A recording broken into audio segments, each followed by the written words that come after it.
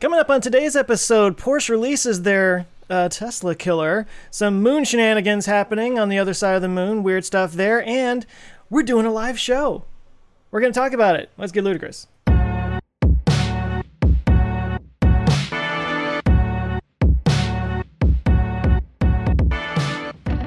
Hey there, and welcome to our Ludicrous Future. This is the podcast where we talk about all the cool stuff happening right now that's going to make our future totally ludicrous.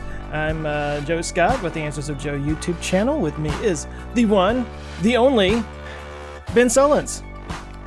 What is going on? This is an alternate universe, you guys. Ben Sullins here from the Joe Rogan Experience, and with me is Tim Dodd, the sometimes astronaut. Yeah, it's me, Tim Dodd, the guy that tries to make videos, but they always take a long time on the internet. A long time. I just hit page 21 and I'm done. 21 is over an hour. This is over an hour long now. Jackpot. No, blackjack. Whoops. But, wait. Yeah, blackjack. Yeah, what? Pot. I know gamble. I do gamble. I thought, Tim, your videos were just you playing Kerbal Space Program. That's what I just see on the internets these days. No, we were talking about that before the show, that it's so funny to me. I used to play quite a bit of Kerbal on my channel, but every time I'd play, people would be like, I don't subscribe to you to watch you play a video game. And all I would want to say is I didn't make you watch this. It clearly says Kerbal Space Program. You clicked on it. If you don't want to watch something, don't click on it, you bimbo. I don't know. I think it's cool when you include animations or whatever, from the game in an explanation, because it's really helpful. Agreed. It's a really good visualizer. Yeah, and how else are you going to get that, right? If I need a shot of a Tesla, I can just go outside and take my camera. You need a shot of a rocket or something, you can't just go get that. So I think it's pretty cool. But yeah, I don't even know what it is. I don't think I've ever seen anyone play the game. Ow. Joe, have you ever played it? I forget. No, I get people asking me to every once in a while. I probably should get it and just figure it out or something, but I'm certainly not going to do it with people watching. If in your case, Joe, I'd only do it if it's something you want to do, because it is a time sucker. Right. Well, all video games are. That's why I haven't gotten into anything like that. Yeah, exactly. Is there a Twitch? Are there is there a ninja, for Kerbal on Twitch somewhere? Yeah, his name's Tim Dodd. No, I'm not on Twitch. There's two pretty big Kerbal guys, or at least there used to be. EJSA is on Twitch, and then so is Das Valdez. We're two pretty big Twitchers. But the number one, the king of Kerbal Space Program is Scott Manley, but he's on YouTube. Yeah. I wonder if that'd be, because it takes a while, right? I wonder if it'd be exciting enough to be on Twitch. Although I guess Twitch is kind of like that. I remember when Ninja was on the H3H3 podcast, he was talking about that, on YouTube, the YouTuber thing, someone comes to watch a video and it's hey guys, today we're doing this, blah, blah, blah. It's just super energetic, jumps right in. On Twitch, you're going to be on there for 9 hours straight. Mm-hmm. So you come into someone's channel, it's just all right, so I'm just going to click over here. And you physically hear clicking. Yeah, right. It's just super quiet and just, hey, we're going to be here for 13 hours, guys. Let's just do this. And then every now and then a really loud audio thing when they get tipped, yeah. Oh, what? It's so jarring. I feel like Twitch is always really jarring to me. Well, I looked at doing something like that because I love this idea of AI creating videos. And I had this idea because there's some Python libraries that make this pretty easy, where you could so there's YouTube channels that are all the kills from Fortnite last night or something like that, right? Mm-hmm. Or all of Ninja's wins or something like that. And yeah, it'll be super quiet for, hours, and then super spiky, loud, crazy. Mm-hmm. And then it'll be quiet again.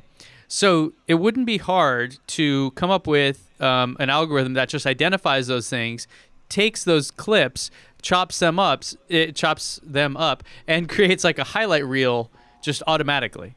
Yeah. And then creating a YouTube channel where literally just dominates, just 35 videos a day or something crazy like that. I don't know. Not a bad idea. Yeah. I could see AI curated YouTube content like that very soon, if not already. Yeah. Well, we need to talk about the fact that in a week from today, we're actually going to be live together in person, and you guys can, like, you listening, the listeners, you can join us. That's pretty awesome, isn't it? I'm really excited for this. This is our 1-year anniversary. Right? Yeah, that's right. September 13th was our first episode that was published, and so September 12th in Vista, California, which is kind of North County, San Diego. So if you're coming, come fly into San Diego and come join us. Where is it at, Tim? It's at Wavelength Brewing, and it's right downtown Vista. And the reason we chose this spot is it is in between LA and San Diego. It's a pretty nice, easy drive if you're in, either of those places, San Diego County or, downtown Los Angeles or whatever. It's pretty easy to get to. It's a really cool brewery that's just a science brewery. Like they have all these TVs everywhere, and people will come and be like, "Hey, can you put the game up?" And they'll be like, "No, sorry, we're watching." Like they only play like science experiments and like just Cosmos 24/7. Yeah, and like rocket launches and stuff. It's awesome. So and they have Science Fridays or something that they have like science talks, like people come speak there and stuff like that. So yeah, they had trivia night Tuesday that we couldn't compete. Like we tried to do it like Tuesday or Wednesday. Wednesday they have another speaker coming from a college to do like a professor to do a talk. I mean, they're constantly. And they have this little stage. It's the perfect venue for us because it's like the right people already, and then physically the right size of space and really good beer. So it's gonna be a lot of fun. I'm really excited about it. Yeah, it's gonna be good. Joe and I are gonna fly out there, and hopefully you guys can come say hi and meet us in person. Yeah. So how can people find out more? I don't remember. Is it ourludicrous.com/live2019? Is that what the link is? ourludicrousfuture.com/live2019. And the problem is you're going to have to know how to spell ludicrous. Okay. Funny story. I'm finding this is an issue. Okay. So I was doing a voice to text. A lot of when I'm texting with people and stuff, I just do the talk to text on my phone. And it always spells ludicrous like the rapper. Always. Oh no. And I'm like, does that mean he won? Does that mean he like that's a pretty like you could put that as an achievement for sure. Like I literally change how Google thinks you spell this word. Wow. To my name. Yeah. That's funny. So we'll put a link to the website in case you don't know how to spell it, like Google, which we won't, fault you for. Maybe we'll have to get like a OLFpodcast.com too or something so people don't have to someone just registered that. Great. Maybe we should be pronouncing it Ludicrous. Yeah. Maybe that would help people. Ludicrous. Yeah. But yeah, ourludicrousfuture.com/2019. We really hope to see you guys there. We're about half out of tickets already. So if you want to come join us, go there right now as I'm talking about this and book your tickets. It'll be a fun thing to do on a Thursday night. I don't know of anything else that exciting for a Thursday night. And we might, I can't promise this, but we might have a special guest, and you'll have to wait and see who that is if they're coming. Yeah. Sounds Spoiler. good. Cue all the Elon comments. I was just going to say, spoiler alert, it may or may not be Elon Musk. Spoiler alert, it may be Steve Jobs. We're just going to find some guy named Elon Johnson. Yeah. Ladies and gentlemen, welcome to the stage. Elon. Yeah. So good. Oh, that's good. You realize that if Elon was ever in a really bad scandal, they would call it Elongate? Oh, wow. Oh. Yes. Yes, they would. So good. So good. That is good. Oh. Well, speaking of elongating things, Porsche made a car with elongated batteries. Okay, you guys are both fired from segues here. Yeah, Okay, go take a nap. Yeah. All right. It's time. So, time to go sleep, guys. He's like, I tried, damn it. I really tried. Shut up. So, Ben, tell us about this car. Okay, Porsche is just announced yesterday, or they unveiled. I should say, they didn't announce. Hang on, I'm surprised you don't say Porza or something with like a Z.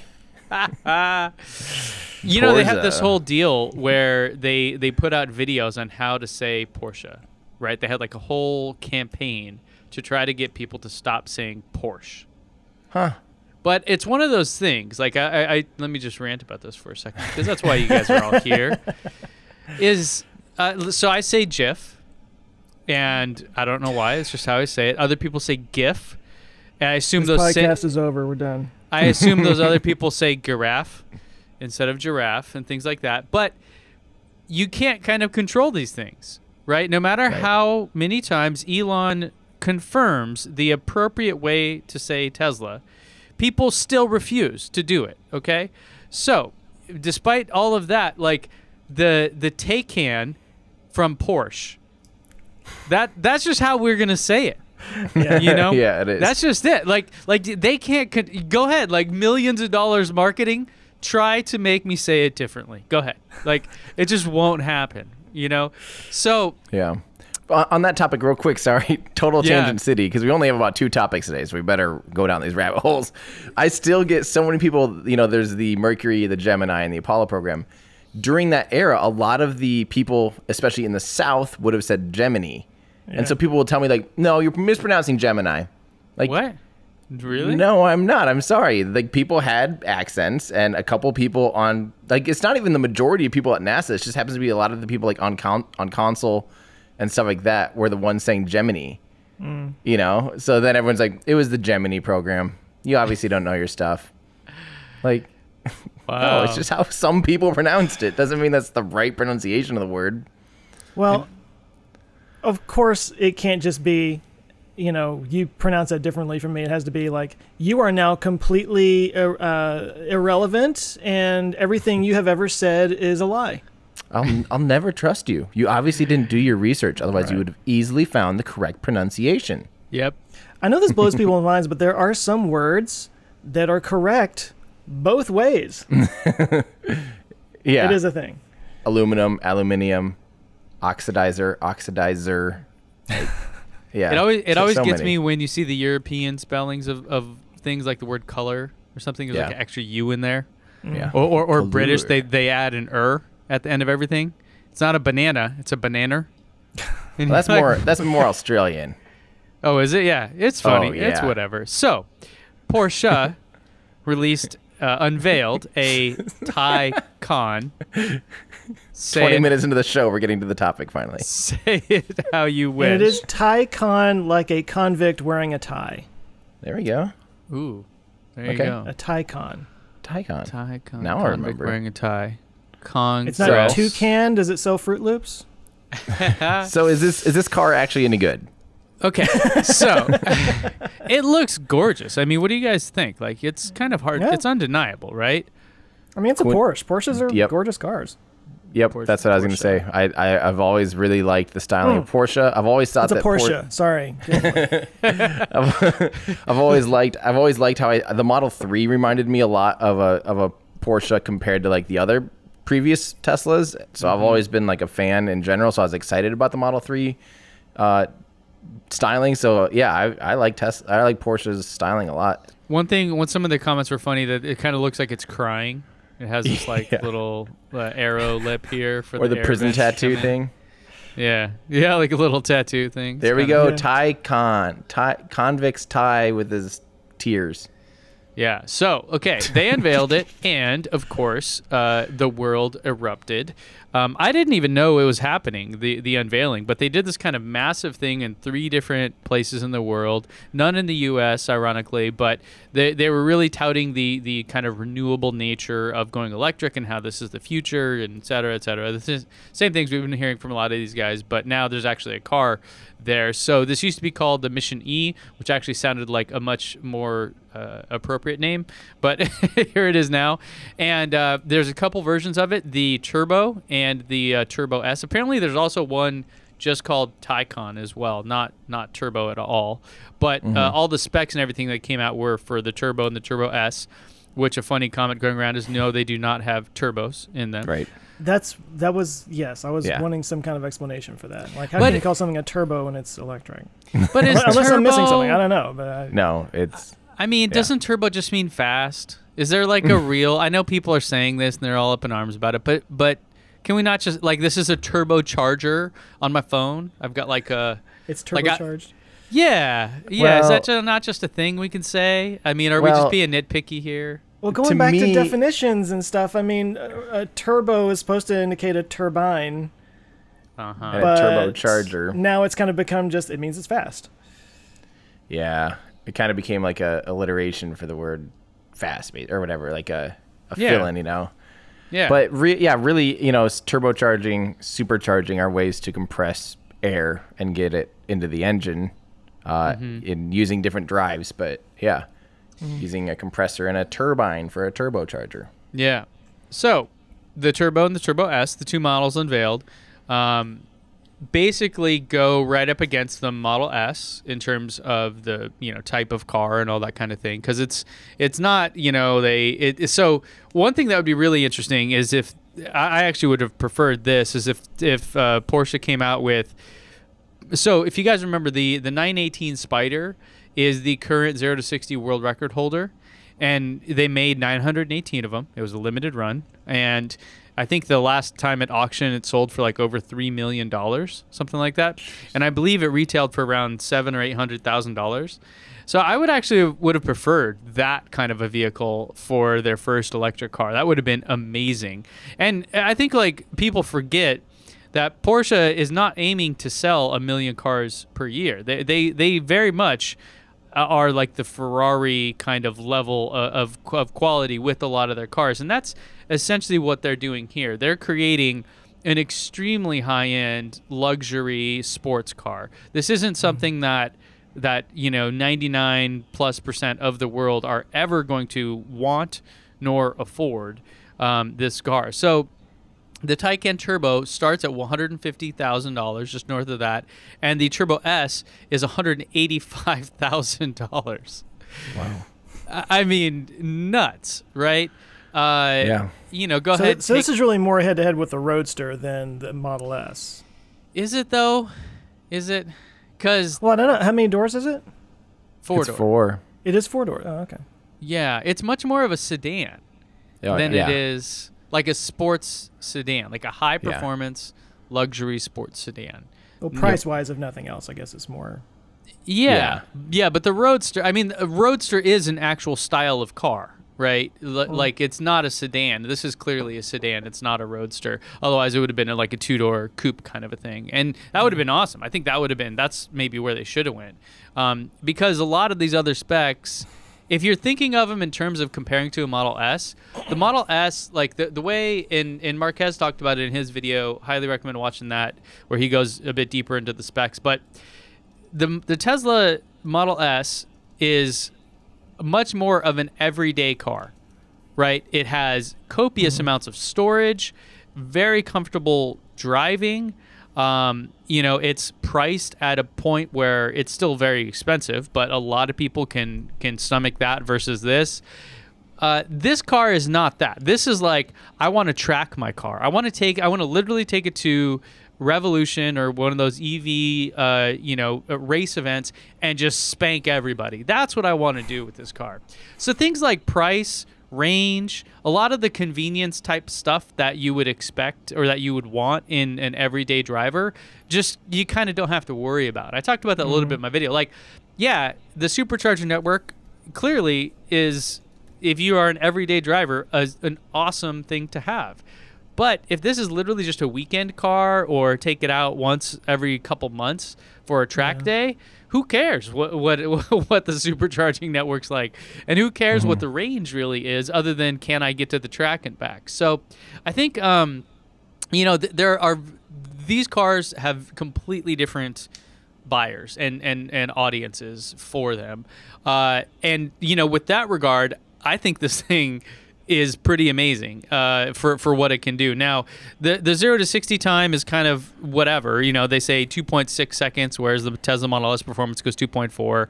That would only really matter in a drag race, and really the difference maker there is going to be the driver because, 0.2 of a second difference on your reaction time is probably going to be a bigger difference than your car would give you. Top speed, just about the same. Really, one of the big deals, again, is going to be the track stuff, so the handling and all that. And, of course, you're talking about Porsche here. So this is like what they're known for and why people love them. So I guarantee you this thing is going to just be an amazing vehicle on the track. But, we'll have to see kind of what that looks like. So really cool. I'm really pumped that someone's coming out with something that is competitive and is maybe going to give someone that was thinking Tesla Model S performance a pause and say, maybe this instead, because this isn't my everyday driver. You know, I want 200 grand just for my mess around car.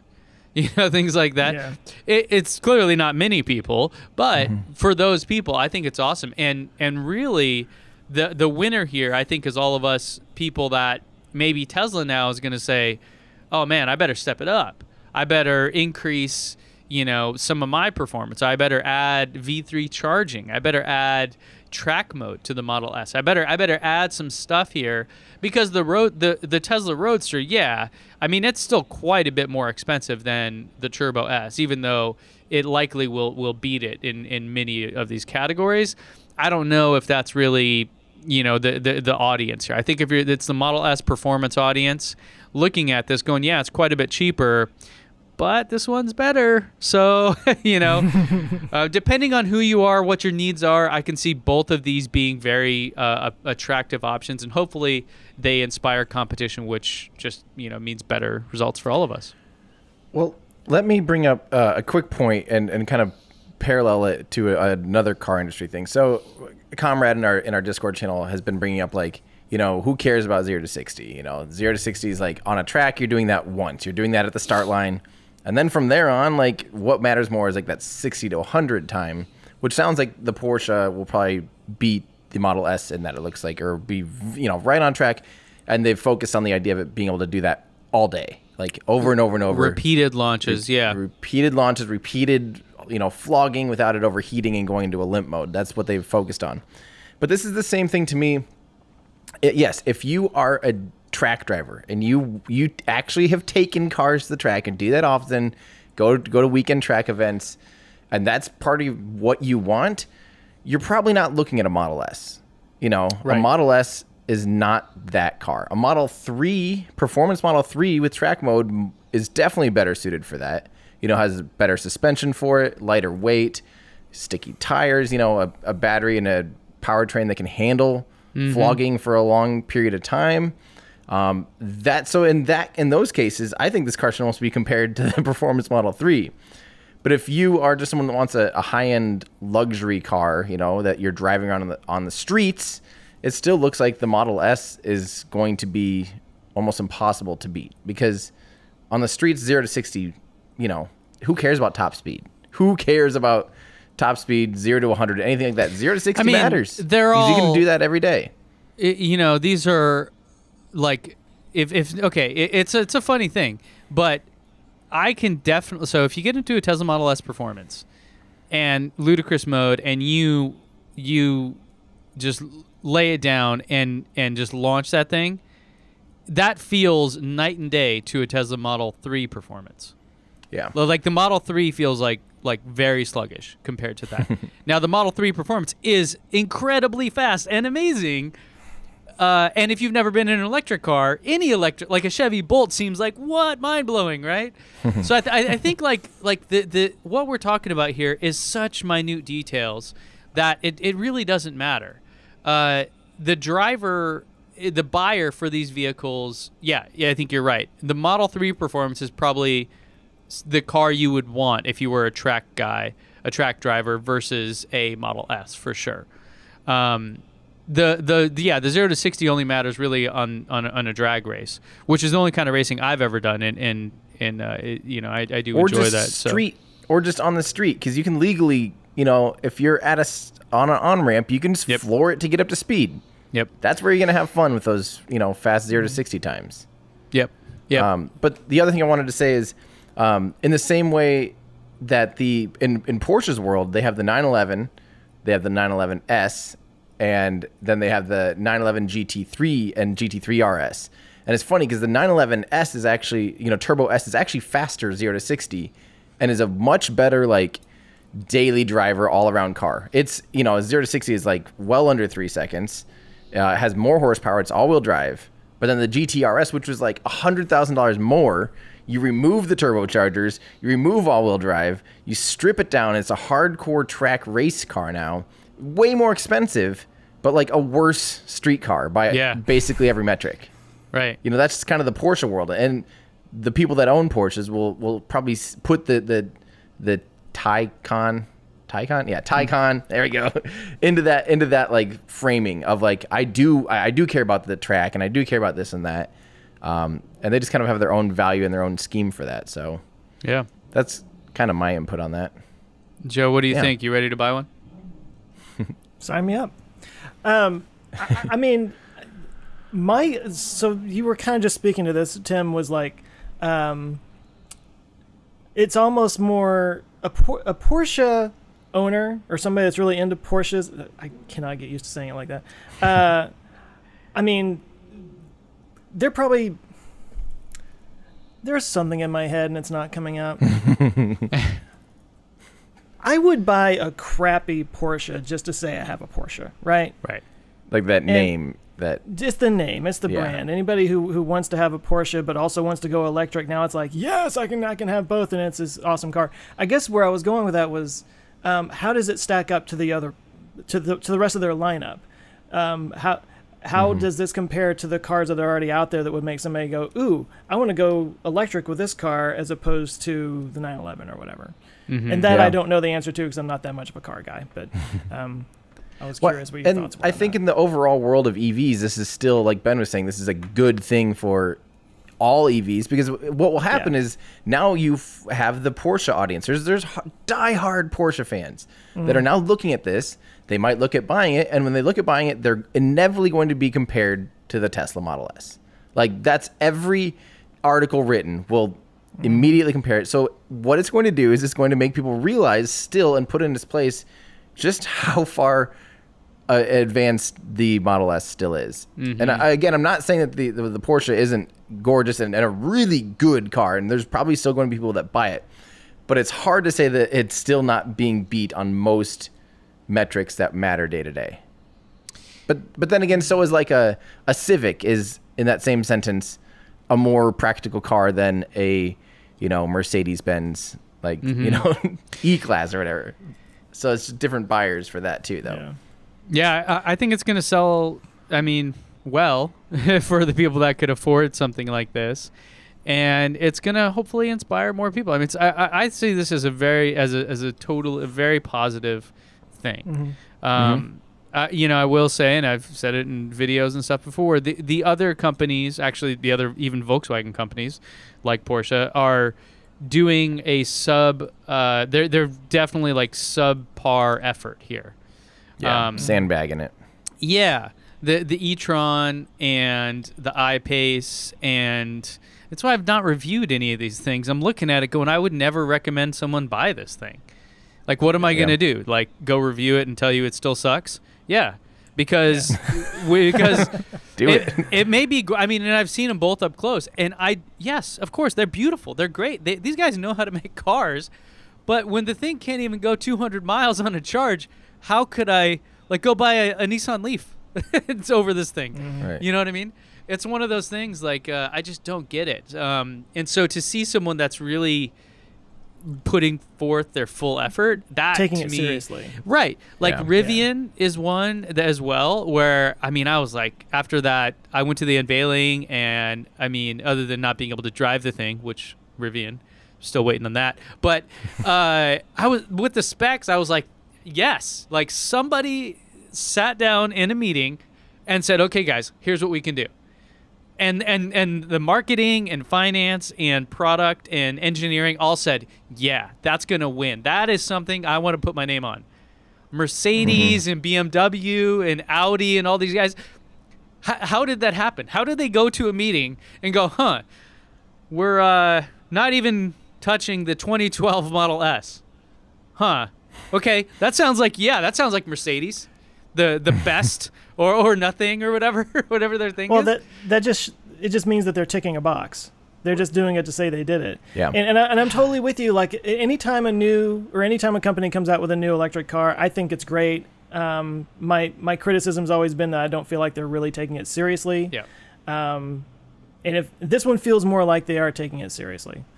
So yeah, I'm gonna say, just from the outside, this seems like the first time that a non-EV startup, like a EV only company, really feels like they gave it their all, you know, and really feels like they put out a car that can compete with the rest of their lineup, outperform some of their lineup, and stand out on its own. And it's not just like a watered down, sandbagged version of some other car.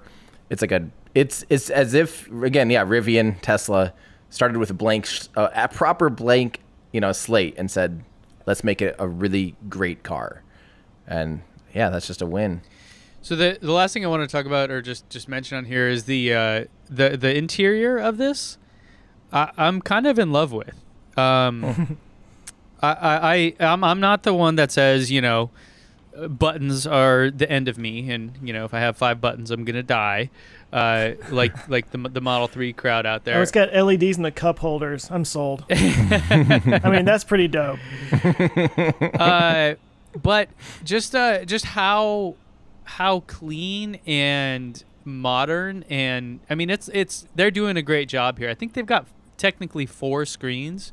If you guys are just listening, I'll try to describe. They have the typical screen behind the steering wheel, the binnacle dash. I've heard people correct me. I used to say binnacle, I don't know. Then kind of to your the right, binnacle and the Taycan. Yeah, whatever. To the right, where you'd have like a center console in a Tesla, you have a screen. I believe that's a 10-inch screen right in the center there. Then you have some AC vents, and then up above that you have another one. And then off to the right, there's one in front of the passenger. That one confuses me. I know, it's That's kind of way over there. Odd, right? Like, I'm not sure what. Then I don't mind. They have an analog clock, which is kind of like a cool little touch, I feel. Mm-hmm. Is that an analog clock with a second hand? It's like a digital clock with a second hand on it. Did you see that? Let me see. Yep.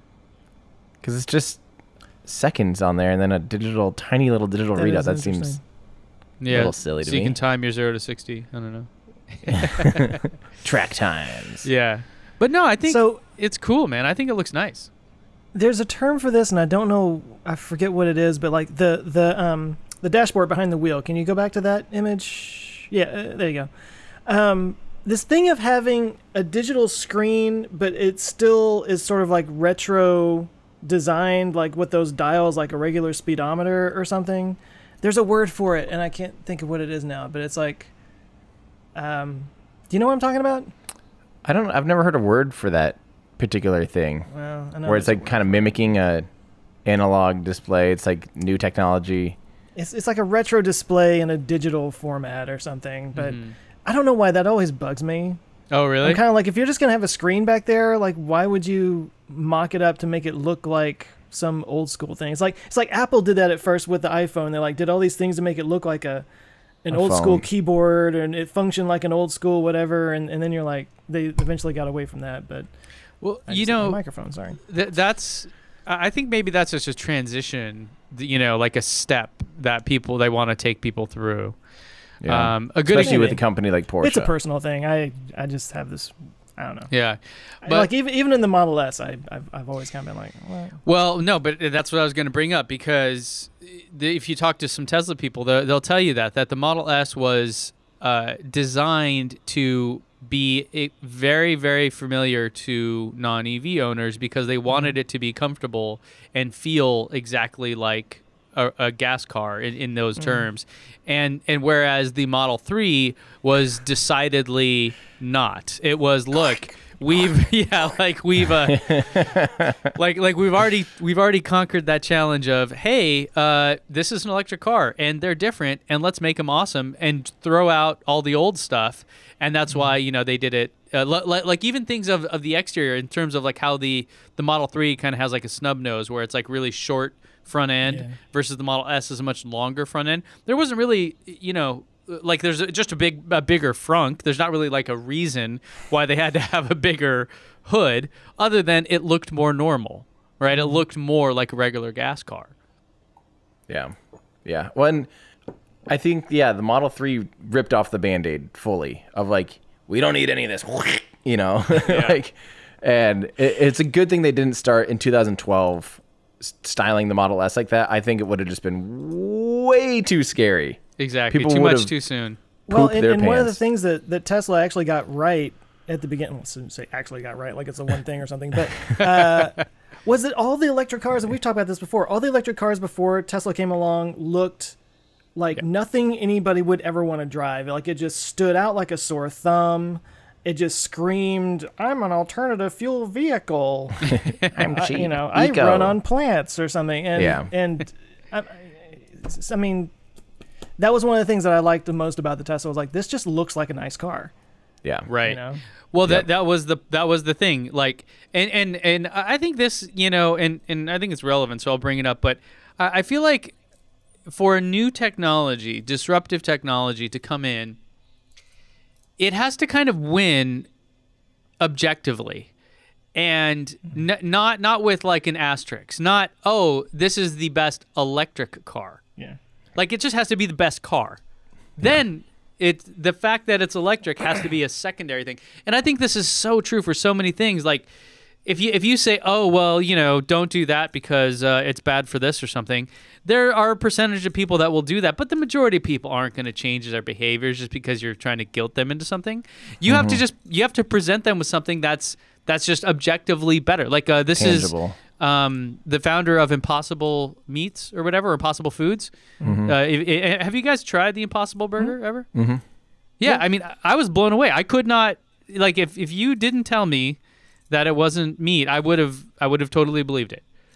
And that was I heard an interview with the guy. That's what he said. He's like, look, this just has to be objectively better. It has to be cheaper, taste better, healthier, and not be a black bean, veggie patty, where that's clearly not a burger. Veggie burgers, those aren't bad. but I get what you're saying, and it needs to be like meat. Yeah. Right. Like, you need to sell me on why this is better, not guilt me into changing my ways. And I feel like Tesla with the Model S did that, and then that's what let them, allowed them to do the Model 3, to your point. Yeah. I sort of switching subjects, but not really. I thought I would bring it up. I've had my first real problem with my Model 3 that is requiring a service appointment. I know. So you have to take it to like a different state or something? No. I scheduled a thing on the app, and they're going to come. I'm a little frustrated because it was supposed to come on Monday, and it got rescheduled to like the 23rd because they had to order a part or something. But it's the seatbelt. There's something wrong with my driver's seatbelt. And that little warning that comes up, that goes, meh, meh. Oh yeah. You know what I mean? Like, it just it just kind of comes up at random all the times. Time. Yeah, saying that there's something wrong with my seatbelt. And it's the same sound that comes on when like a car is slowing down in front of you and it turns red on the little screen. Like, it's that warning thing that makes you, defecate Panic. a little bit. And it just keeps coming on every 5 minutes, and it's like, yeah. But anyway, I have scheduled for that to get fixed. We'll see how that goes. But it's supposed to be, they're coming over here. It's a mobile thing. They're coming to your house, yeah. Yeah. Do you guys have that problem? I started noticing a really bad smell at startup on my Model 3. No. And I read into it that it's normal, like, or not, I mean, it's not supposed to happen, but other people are experiencing it where it's mold getting stuck in the, air conditioner compressor. My BMW 3 Series actually had the same problem. And I had to take apart the whole, like, filter box and Lysol it all out and try circulating air through it for like an hour while spraying Lysol through there to try to kill all the mold. And it sounds like they have a solution for it now, but I will have a guy come out to change the filter. And I also have the condensation in the taillights too. I don't know if you guys have had they that. have that. I haven't seen that on the Model 3. That happened to my Model S. And and they replaced it, but yep. That's the only problems I've had on this car so far. It's been otherwise there's not too much that can go wrong with it really compared to a normal. There's actually a lot, very few parts. One thing about the Porsche that was interesting related to this is the engine, the motor has 2 speeds. Oh, it's It's got a 2-gear transmission or something. Yeah. It actually has a transmission. It actually has to switch. Yeah. Now the idea, I think the idea was launch control, like their kind of ludicrous launch mode or whatever, and then normal driving. And so you can switch. Now, Tesla tried to do this actually. The first Roadsters, they were trying to create essentially the same design, but they couldn't do it. Apparently, when it tried to switch from one gear to the other, it was spinning so fast that it would just fly apart and like just destroy itself. So they went and they switched back to essentially what they have now, the single speed. But I thought that was really interesting. And I mean, yeah, those guys know how to make, cars and motors and things. So, I'm pretty stoked on that. I'm curious. They also apparently have an 800 volt wiring system versus the 400 volt, which I think what Teslas are, which allows them to run with thinner wires, I think it was, and then that makes things in terms of thermal, like heat management, is better, which is where the whole launch control thing, where they can repeatedly go these 0 to 60s over and over and over again. But I do believe somebody did that in a Tesla recently in a Model 3, and they were able to have some decent results as well. So, I mean, it's cool to see that, yeah, this car is stupid expensive. Nobody's going to buy it that but there are like a lot of little things here that are pretty innovative, and maybe they're going to spark some other things that trickle down to the cars that us normies can actually afford. I do want to say one on that launch control thing, like the 0 to 60 times and repeatability. That's one thing that they've been very like loud about. Is like, we can launch over and over and over again, and it's like they were talking about like launching at 0 to 60 at about 3 seconds. When they were talking about that, like it'll never slow down for 30 times or whatever. And that was like a big deal. Well, I'm pretty sure you could probably take a performance Model S and just slow it down a little, like not give it all the beans. And you could do that same thing too. Like, don't discredit them for being able to do a faster launch fewer times, It seems, I mean, it's a funny thing, right? Doesn't it? It just seems like you're stretching a little bit. Like, I can hit 50 home runs in a row. It's like, but it only took 3 to win the game, so who cares how many you can hit in a row? Like, right. I don't know. It seems like they were trying to like find something there, but I don't know. Maybe there's a use case for that on the track that makes more sense, But I think, whatever. Yeah, I think it's kind of to show off their thermal management and trackability, really, just to use that as a metric of like, see, it won't slow down at all. It's just like in any event, it's awesome. I'm stoked on it. I think everyone in the Tesla community should be as well. Because, I mean, this isn't going to... It's funny. This is not going to take away from Tesla sales at all. You're talking about almost a $200,000 car. Like, not even in the same... I mean, I don't know. Maybe it'll reduce some of the Roadster sales. Maybe? I don't know. Yeah. But it hasn't come out yet? Yeah, exactly. Like... By the way, someone sent this, I think, in Discord earlier, so I thought I would share it because this is pretty exciting. This is another electric car, the Lotus Evija. How would you guys say that? Evija? Evija? Evija, maybe. Yeah. Evija? Has EV at the front of it. It's a British company, so what would you say? Evija or something? No, there's no R's, and I keep telling you that's Australia. That was way more Australian. Sorry. Well, okay, but if you listen to Robert Llewellyn on Fully Charged, he says Tesla. That's how he says Tesla. Huh. It's just a thing. They just add stuff. Anyways, so check this out. And we're pissing off all of our British.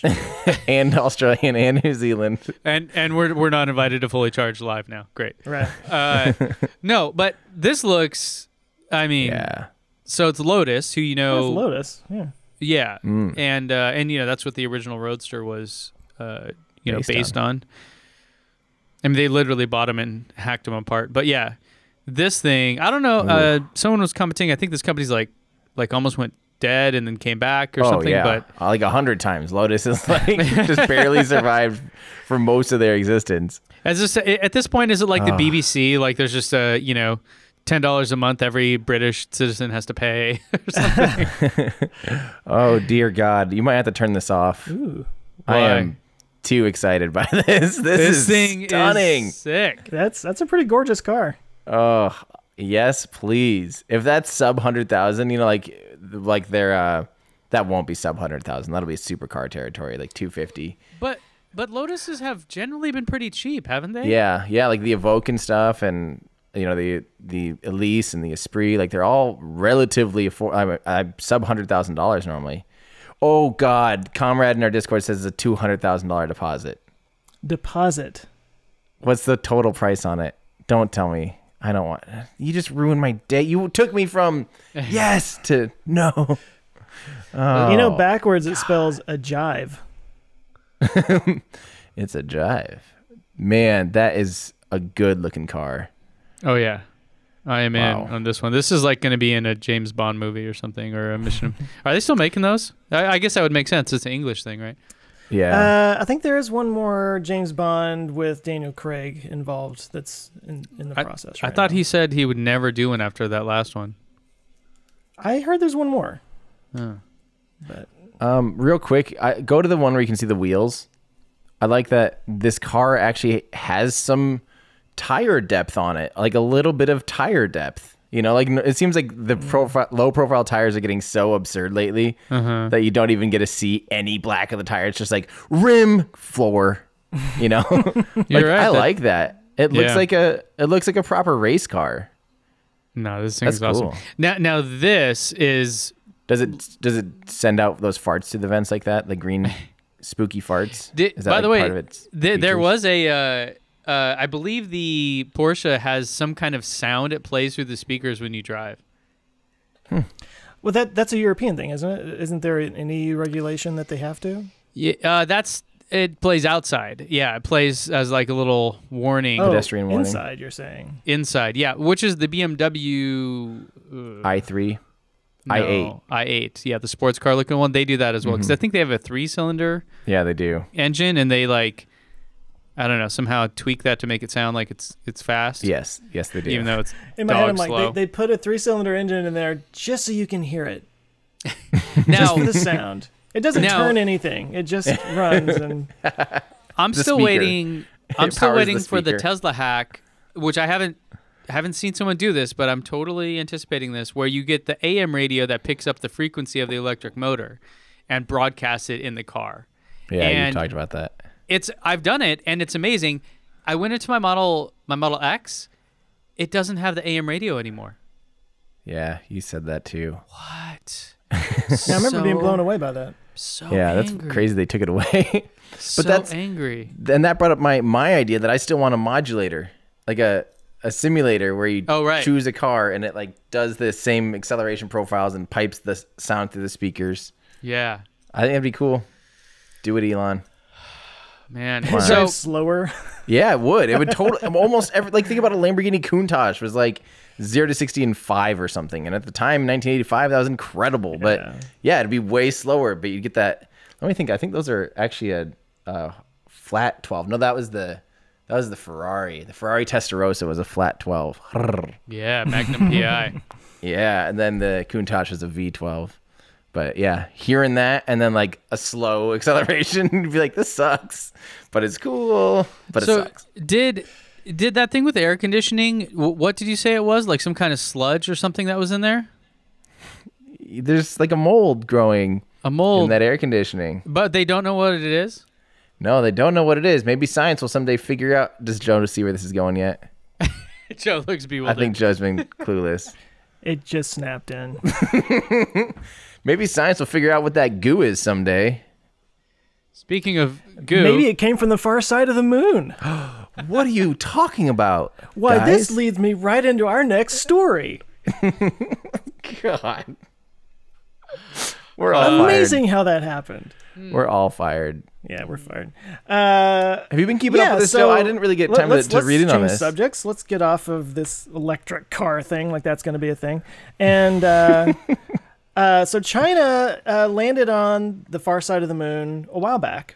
Their Chang'e, talking about words I can't pronounce, the Chang'e rover. Actually, the Chang'e was the name of that's the Chang'e 4 was the actual thing that landed, I believe. The rover is called the U-22, the YUTU-2, the U-22.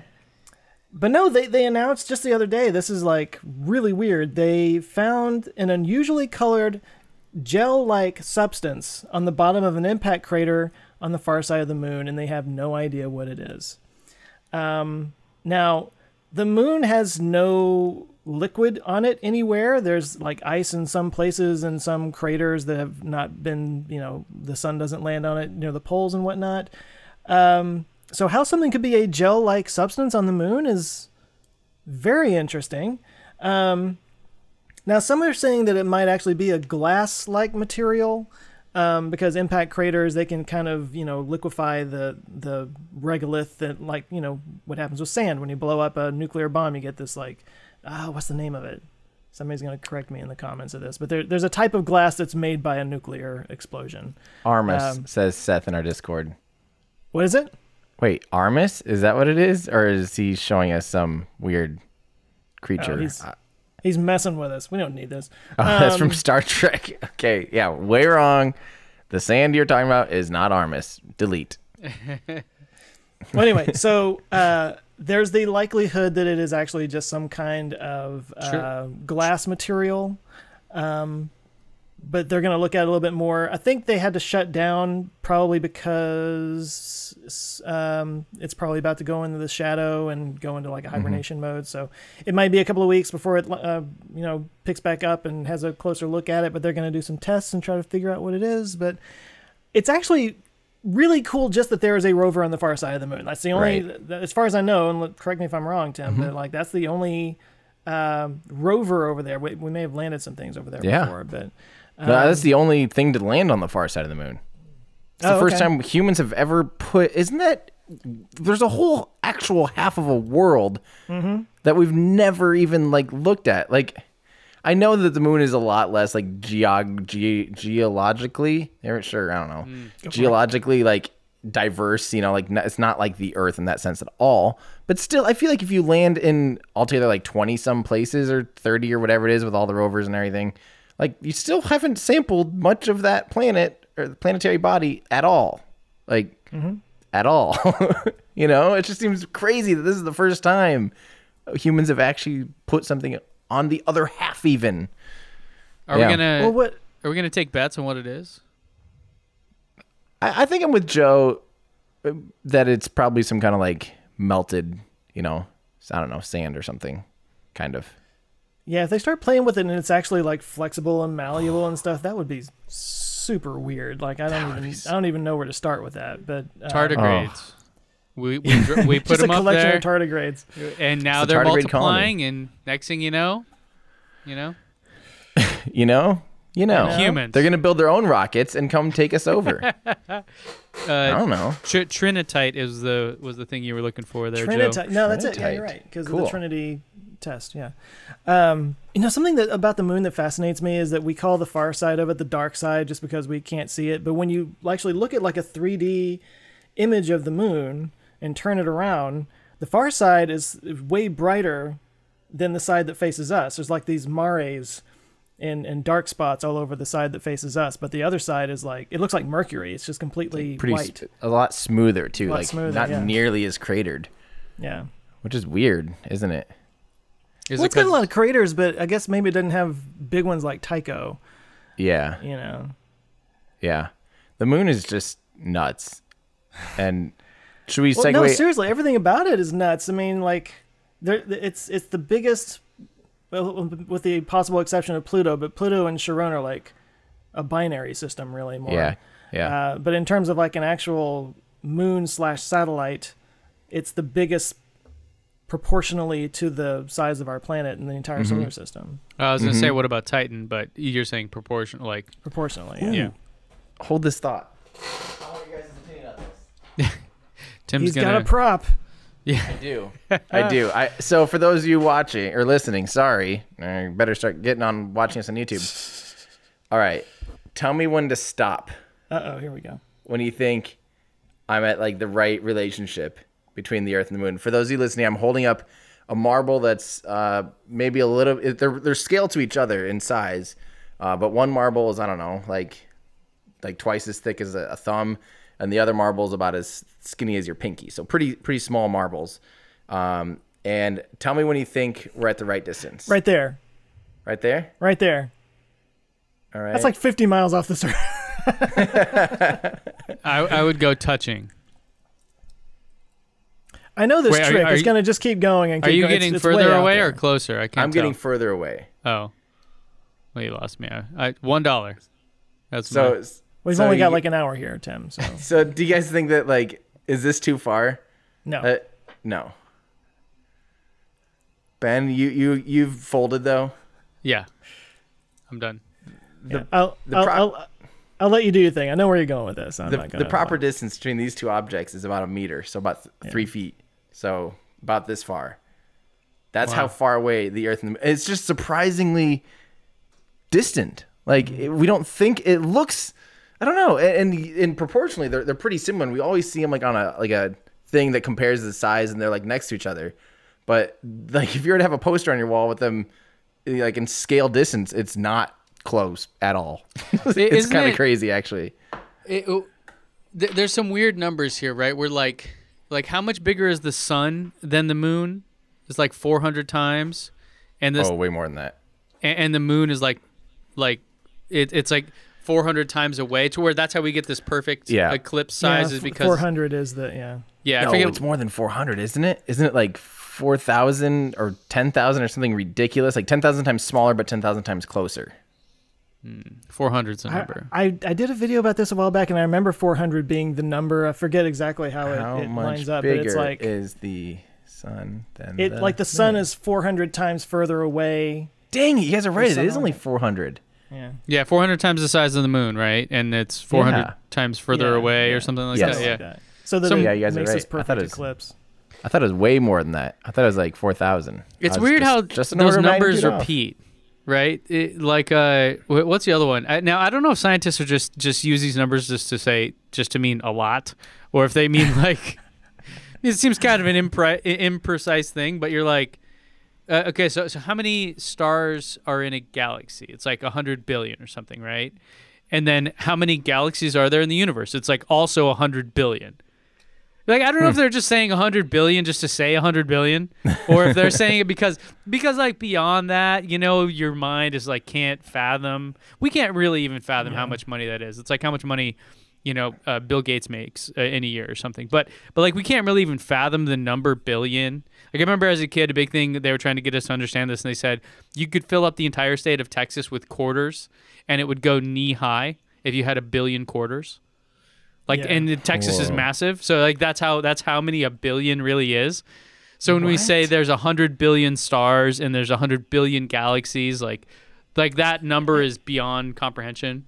And it also just happens to be the same number of grains of sand on every beach in the world. Yeah, always. Like you just always hear that. Shut up. Yeah. No, like, seriously. There's more stars in the sky than there's on this beach right there. And it's like, how did you what? How fine is that There's sand? a guy out there. 1, 2.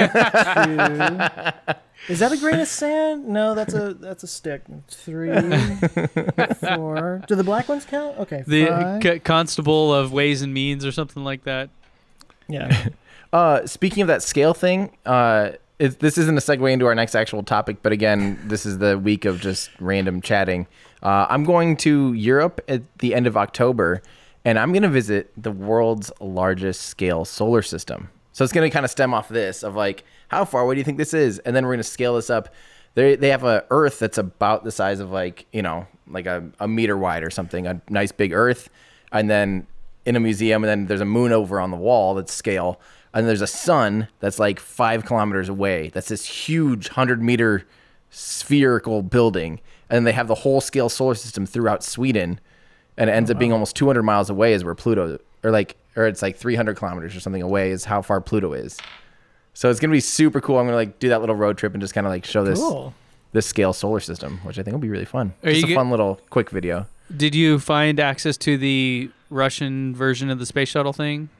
No, not yet. What's it called? In Ukraine. The Buran. Yeah, Buran. Yeah, we were talking about that, and you're like, somebody get me access. I want in. Please, I want that. If someone works for the Ukrainian government or the army or whatever, Air Force or whatever it is, I want to see that so bad. So in my video last week on the Skylon, I'm talking about space planes, and I mentioned the Buran, or however it's supposed to be pronounced. And you said it never flew. I said something about it never really got off the ground, meaning the program never really got off the ground. But of course, it did fly once. So I am now irredeemable to so many people. Yeah, because I used a turn of phrase that they didn't like. Isn't that funny? It never really got off the ground. I knew exactly what you meant, and I knew exactly how the internet was going to poop their pants as soon as you said it. I went like, oh. Nice knowing you, Joe. Yeah, sorry, Joe. That's it. That's it. We're taking away your YouTube. YouTube just like, can't have this anymore. Well, you just got to switch to a fashion YouTube, and now you've got your whole thing going. Well, I wanted to talk about, since we're talking about the moon and all that stuff, tomorrow, or if you're listening to this, it's basically today, you have about an hour or two to get online, if you're hearing this right now, and hopefully catch India's attempt at landing on the moon. This would make them, this is their Chandrayaan-2, lands tomorrow, or sorry, today, right now, basically. And this is really exciting because this would make them the 4th country to softly land on the moon. I say softly because, Israel just recently, about 6 months ago or whatever, landed on the moon, just not very soft. Yeah, so this is really cool. This would be very historic. This is a substantial lander. I mean, don't forget there's a lander and a rover and an orbiter. So they're doing like the boost stage is now an orbiter around the moon. It's at about 100 kilometers in altitude. But they have separated the boost stage and that orbiter have separated. The lander is starting to lower its altitude and get ready to touch down. And they're going to be touching down on the south pole of the moon, which is, again, really exciting, somewhere we haven't been. Somewhere that we really think is a really important place to study for ice and for potential human travel in the near future. This is a good mission for humanity, and India did it at a price I've seen this thrown around like 3 times now. Half the price of the latest, what was that one movie? The big, like, that last Endgame. What's that thing called? Avengers movie, yeah. I've seen this like 10 times. Articles quoting, they did it for half the price of the Avengers movie. Like, that's just like the new industry standard of how much something costs. Just seems so silly to me. I didn't know they shot that on the moon. So those are apples and oranges. Yeah, it just seems like such a weird way to compare something. But $356 million. So they did it for half of that. Yeah, it was about $180 million, which is that is a cheap program for how advanced this is. Really, really great work from ISRO. Yeah. That that includes the launch, that includes the probe, the orbiter, the probe, and the rover, which is so cool. They're super impressive, and it's good to see them getting some press for this and getting the attention they deserve. Yeah, definitely. And this little thing here shows all the landing sites. So you can see how much further south Chandrayaan-2 will be compared to even like Surveyor and Luna 6. And of course, the United States and the Soviet Union for a long time were the only ones to land on the moon. China did so with Chang'e only a handful of years ago. They were the 3rd country to softly land. So this could put them at the 4th country to softly land something on the moon with some serious scientific payloads, scientific capabilities on it. It'll be really impressive. I'm going to be live streaming that tomorrow. Oh, cool. Or right now. Well, sorry. Yeah. If you're listening to this, as soon as this wraps up, be sure and tune on over to my channel and we'll watch it land together. This will be my first ISRO coverage period. I was hoping to do the launch, but I was gone. I was on the road while it launched, so I didn't even get to catch that. But everyone keeps asking me to do a video on ISRO. Joe, I know you've talked about ISRO. A while back, yeah. It's definitely time I do a video about them soon because they are just awesome. I love that video of them launching 144 satellites, and it just looks like corn flaying off of a cob. Just like all of these satellites, just like flying back. It's like, wow. Yeah, that's really cool. They've done some cool stuff. I mean, and their launcher has a cryogenic upper stage, which is something that is definitely. That's hard to do. That's a impressive feat, and it's a very impressive engine on a so far very, very reliable rocket. They know what they're doing. It's good stuff. That whole cryogenic thing, that reminds me, so Joe, the Skylon spaceplane video, you were talking about that, how it makes its own liquid oxygen on the way up or something like that? Yeah, Tim, did I get that right? I don't trust myself. No, to be honest, that's something I don't know. I just realized, like, when you said that, I didn't know, and I still don't actually know the answer, does it make it and store it like on ascent, during that first bit of time, or is it something that just they flash freeze it and it immediately is burnt once they're lighting the rocket engine? That's something I don't know. And unless you saw something that talks about it for sure what it does, I don't know. I don't have that answer. Well, I thought I saw that it also stored hydrogen as fuel. That would make sense. And, yeah, and then it won't make the obviously hydrogen oxygen is the out of the air. oxidizer, but instead of having to load up with oxygen and take off from the ground with that weight, it just kind of like cools it as it goes and like creates, kind of stores it, and then when it's ready to kick in, it's got that fuel and can. That was my understanding of it, and of course, comments told me I was wrong about everything. But so now I don't know. I don't know if I was right about it or not. But that was my understanding. I think one of the tricks to the rocket equation is that and the reason it kind of cheats the rocket equation is it never ends up with all the mass of the liquid oxygen. Right. You know what I mean? Because otherwise, it's kind of tomato. If you take off with it physically on the ground versus like igniting your rocket engine with all that weight, those are splitting hairs, and you're really only gaining a little bit of efficiency if you are taking off at that point. So I think the trick that it does that's so impressive is actually creates the liquid oxygen in real time and burns it off immediately. And it has to do that in that like millisecond time frame. Yeah. And compress it and do all. It's still nuts and still really cool, obviously. I don't think the mechanism is storing it into its own like proprietary tank and then like doing it later. Yeah. Well, it's that pre-cooler on the engine that's supposedly so groundbreaking and is going to make that possible. That would have been a good transition when we were talking about air conditioning. Well, we didn't have that scheduled. It just kind of came up. This was just an idea. Just winging it. Why don't they just like flash freeze it better, and then all rockets can use that?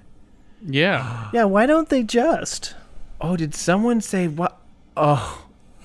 Okay. Well, brings up this week's Why Don't They Just from a listener named Rune. I hope I said your name right. Rune Rindholm at Gas Minizel on Twitter asks, everyday astronaut and Elon Musk, why don't they just make a tunnel from... Sorry, guys, you got left out of that one. Screw this guy. By the way, I do think we should have our own Twitter for this. You're dead to me. But why don't they just make a tunnel from Fremont, Hawthorne, Gigafactory 1 and 2, and then it won't matter where they produce battery cells, car parts, rocket parts. Just send them vacuum tube style. What do you guys think? Why don't they just do that? Boring tunnel, baby. A vacuum tube, though? I mean, eventually maybe, but like... So is he talking Hyperloop, basically? Yeah. Or at least just like a nice clean connection between the factories at first, Like, we can kind of dissect that anyway. Like, why don't they? How far away is Gigafactory from Hawthorne? Like, hundreds and hundreds of 3 miles? hours? Maybe? 120, 130 miles? From Hawthorne, I think it's really far, isn't it? Yeah. Or definitely from, like, San Francisco, it's super far, right? We're all getting out 4 hours drive, maybe? Okay. Yeah, because in Sacramento, it's like 2 hours from Sacramento, and Sacramento's like 2 hours from San Francisco. Yeah, I'm just going to measure a straight beeline. I'm getting confused. Fremont is the Tesla factory, right? Oh, yeah. Hawthorne Fremont is factory. SpaceX. Yeah. Sorry, I was thinking the other one. Oh, from Hawthorne. Yeah, Hawthorne, no. That's... Yeah. Okay. It'd be about a 200 mile or 320 kilometer tunnel. Yeah, but they can tunnel pretty quick, man. It only took them a year to do. No. They can do a mile a week, I believe. Is the really? Yeah, I believe so. Well, I'd have to look. So I did after the Boring Company event, I did a video breaking that down. But yeah, that was the thing, is that they were able to do it like 15 times faster than anyone else or something crazy like that. Mm-hmm. I don't know if this is a big deal, I guess is the question. Like shipping parts from there to there, is that not...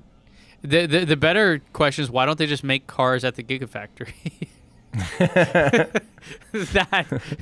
that would be a lot easier than all these other ideas. Yeah. or just finish the Gigafactory. I mean, it's not. It's like 30% finished or something. Right. Yeah. Well, I think from my understanding is eventually that very well could be a reality someday. If Boring Company totally knocks it out of the park and they have 100 of these machines and they can just plop in a tunnel between point A and point B, no big deal. Who cares?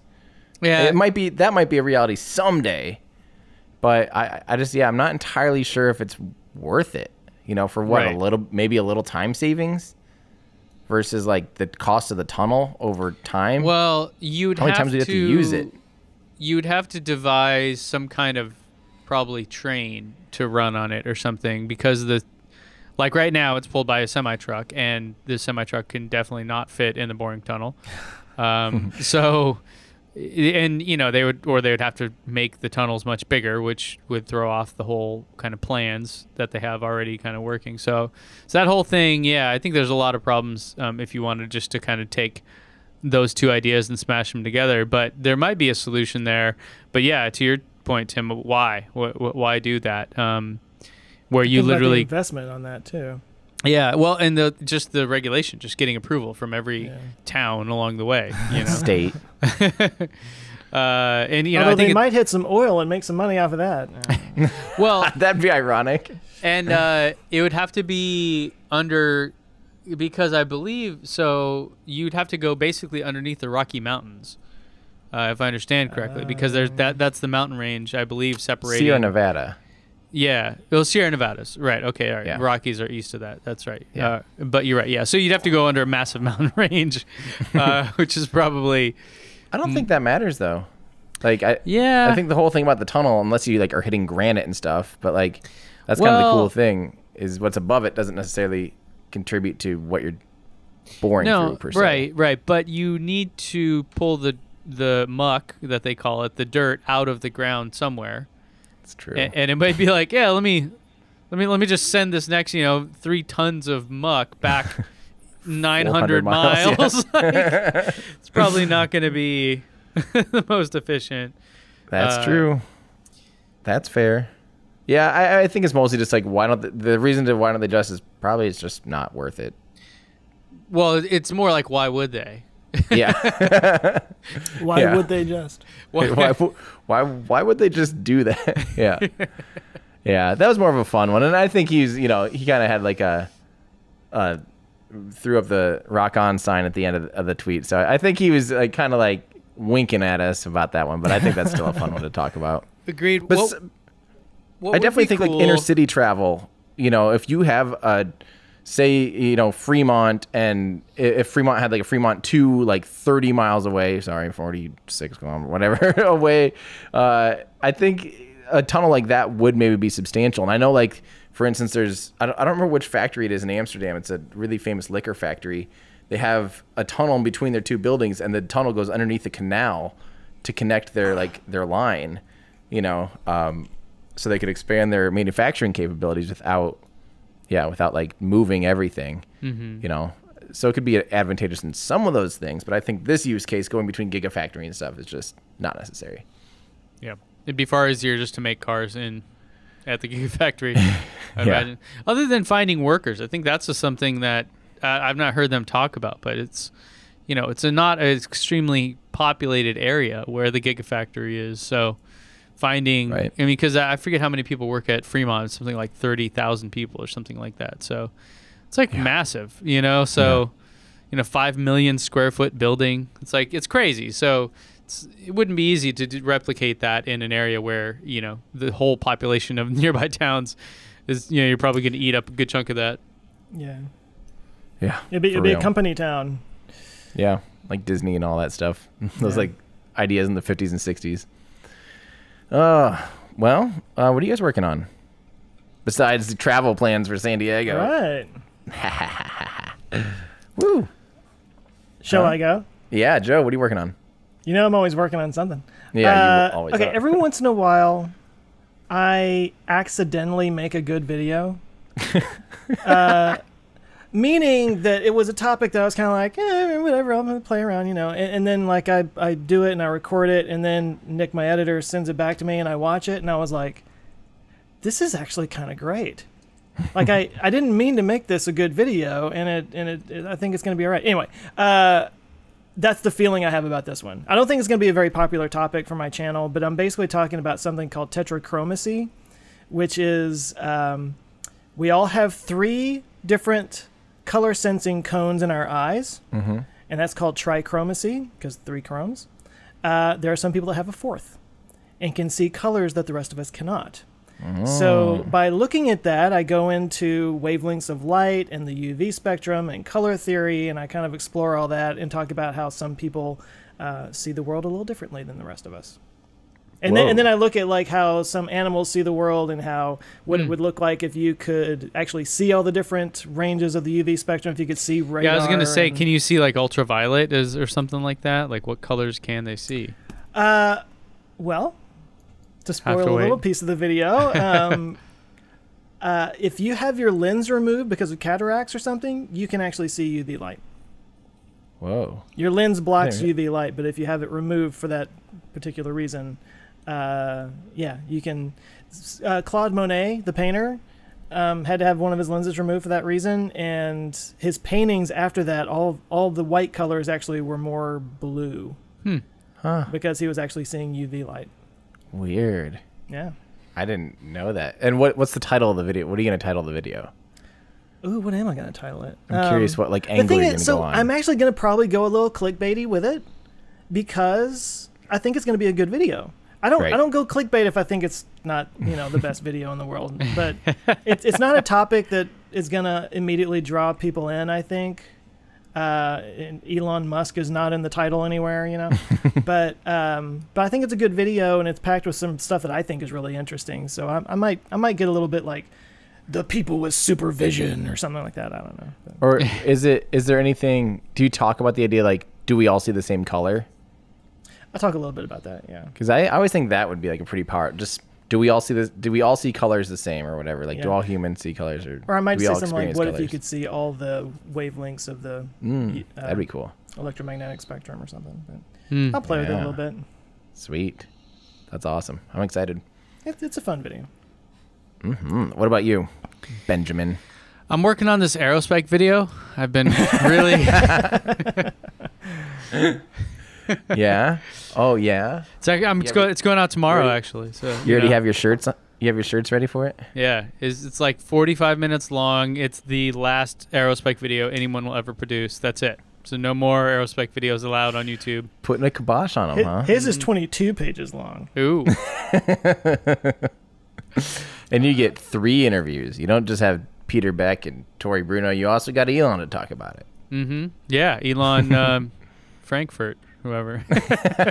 Elon Johnson, as you mentioned earlier. That's funny. So the video I had scheduled literally 5 minutes away from going out yesterday. Jeez, or by the time you're hearing it, it was 2 days ago on Wednesday, is now scheduled for next week. And that was because I woke up to Porsche unveiling a new car that I just had to talk about. I'm like, crap, okay. So on one hand, I want to make a video on that. On the other hand, no one's going to care about this other video I had already planned because everyone, is going to be wondering about this stuff. So that's going out. It's about me and my relationship with salt. No, just kidding. What? Just a random topic. It's Salty boy. Yeah. Yep. Something like that. So you'll just have to wait and see what that's about. So. Oh, an actual cliffhanger. Wow. Okay. Do you know the meme? It's a cartoon and a guy goes to his computer and like just a room full of soccer balls gets flung out and hits him in the face and he falls down. And they use that whenever like everybody's talking about something on the internet. No, I haven't seen that. Am I memeing too much?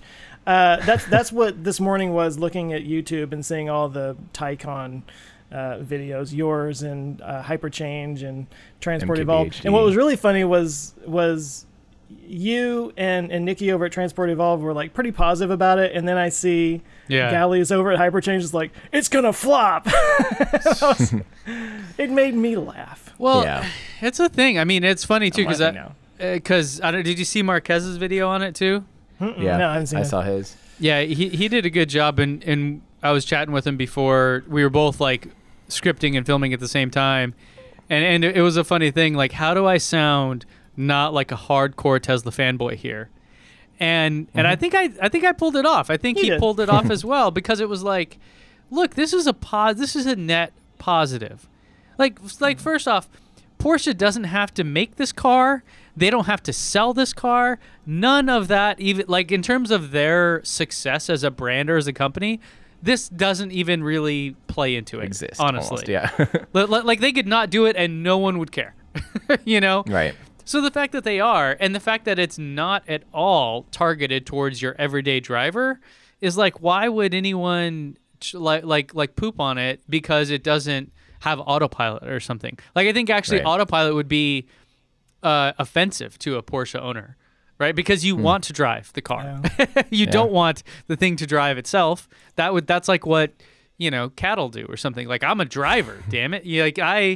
So you know what I mean? It's funny. I saw a lot of a lot of Tesla people out there having really negative things to say, and I just think it's dumb. It's good. This is a great thing that they're doing this, and I think we all should be supportive of it. And it's not going to hurt Tesla in any way. If anything, it'll open up maybe some people that weren't interested in EVs to, you know, other EVs and see, maybe I will get that one, you know, because it has that 2/10 better 0 to 60, which we know, as we said, doesn't really matter. But whatever, I want the fastest, you know. So those kind of things, like, I think it should be positive. I think we all as a Tesla community need to be in support of more EVs that are actually like worth a damn, not like these, you know, the half-hearted attempts from the other automakers, which ironically are half owned by Volkswagen Group, like Porsche is. So it's kind of a weird thing. So yeah, well, you guys know what I'm working on because I have been talking about it for months now. You're tan. I'm working on my tan. No, I think I'm shooting today. I finished the script this morning. Actually, really finished the polished script for my Aerospike video, as we kind of were talking about it. It is 21 pages long now. Kind of got out of hand. It's going to be over an hour. It's going to be great. I'm flying down to Mississippi quick to shoot with an Aerospike for the intro. Cool. I like doing that. Like, I like if I'm bringing up a topic, like the Raptor engine video I shot in front of a freaking Raptor engine. Like, I feel like as far as like aiding to legitimacy and making you want to actually like continue watching, I have a theory that if you're standing in front of the hardware, you at least are taking it pretty seriously, you know, and it sets you, I'm trying to, you know, set myself apart from just, you know, someone like me normally sitting in my chair. No offense to you guys in your chairs or bending your standing. Can we mute him? How does this work? But I think that's kind of cool. And mostly now that I've researched Aerospikes and my opinion went from they totally suck to like a lot more like, okay, I get why they've been pursued and made and manufactured. I get why they suck. I actually kind of fell in love with them. And this, here's how I just actually decided I still have to add this quip. Aerospikes are the rotary engine of rocket engines. You know how like there's this cult following for rotary engines, like the Mazda RX-7 that starts RX-1, RX-2, RX-3, RX-7, RX-8. The rotary engine's like a really simple engine. There's only 3 moving parts in it. And it's, you know, promises to be really high, all these high performance things.